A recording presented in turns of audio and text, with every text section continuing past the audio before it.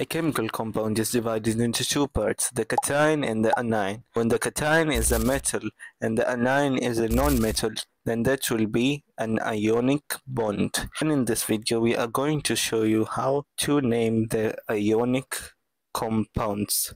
So in ionic compounds, we have type 1 and type 2. So let us see, we'll start with type 1. Now let's take, for example, the compound KCl. Now this compound is type 1. How did you know this is type 1? We checked the cation. This cation is one of the type 1 cations. So check this list here and you'll see all the type 1 cations. So when you have this here, it means that this is type 1 and it means that this compound is type 1. So how do you name this? You'll start off by naming this normally. This K is called potassium. And Cl is chlorine. So you will write here chlorine and you will just take the root, which is chlor.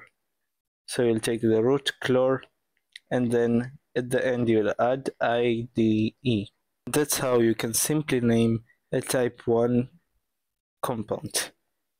So if you had here, for example, instead of chloride, if you had oxygen, then you will not write oxygen, at the end you will write oxide.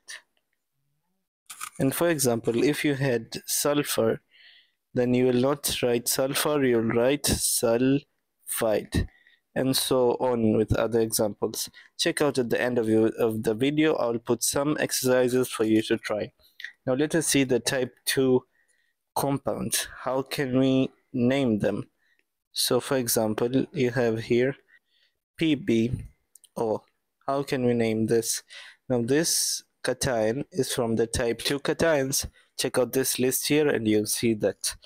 So why is it from the type 2? Because this Pb, or also called lead, can give sometimes 2 electrons and sometimes it can give 4 electrons. Now how can we name it?